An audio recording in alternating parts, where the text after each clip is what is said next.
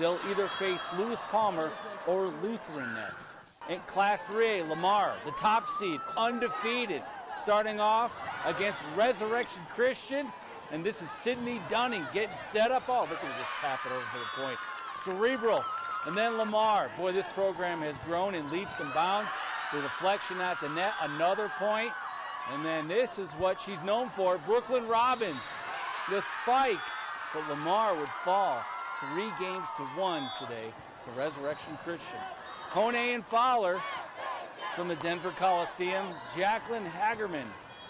Her shot is returned, and then there she is.